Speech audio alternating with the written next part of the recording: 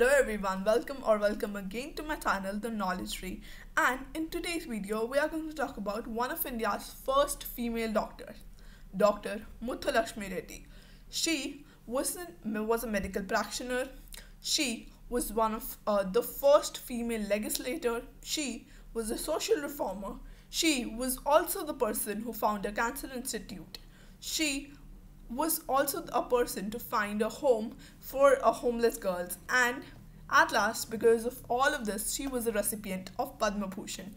So before telling you in detail about her, I would like you to subscribe to my channel if you have not, because many interesting things are planned on. So you should subscribe, and I have some videos planned on, and my goal till this month is to reach 50 subscribers. I know this is a very big goal, because we are still at 27 and the month is going to end soon. So for that I need some hard work from me also, and some for you also. So I would like you to share the video, because I know this knowledge we get in school. I am in high school and I get this knowledge, and I thought it will be very fun to share this with all of you guys.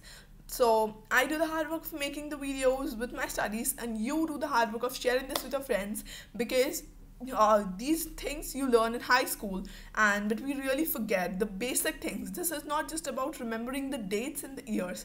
It's about taking the lesson from the stories and just making a little bit of changes in our lives. So share this video, and before that I would like you to have a look at Dr. Muthulakshmi Reddi.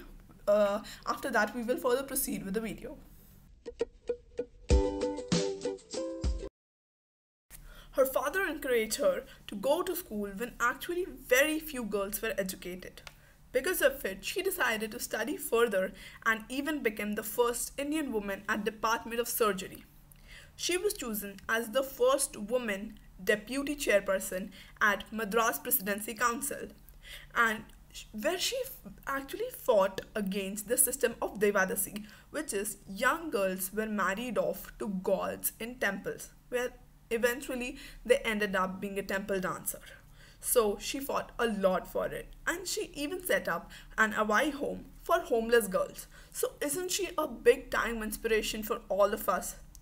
Because not for just people going to become doctors, for all of us. If you want to achieve something in life, believe in yourself. This was her principle as well, and it works for me as well. So if you did learn something new in this video, I would like you to like the video and subscribe to the channel for more upcoming videos, and I'll see you in the next one.